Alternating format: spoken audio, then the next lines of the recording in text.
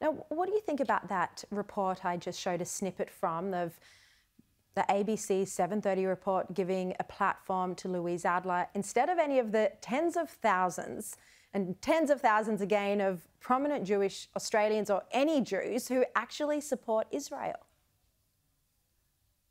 Well, I thought it was a very one-sided interview. It didn't present different perspectives on this conflict. I thought the analogy with the Holocaust was incredibly distasteful and entirely wrong factually. I mean, there is one party to this conflict who does want to commit genocide, and that is Hamas. This is in their national charter.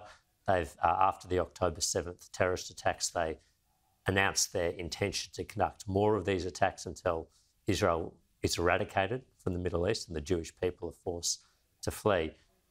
That is the party that has a genocidal intent here, not Israel, which is exercising its right to self-defence, not Israel, which is taking all the precautions we could expect of any state operating in a theatre of war like this one to protect civilian lives.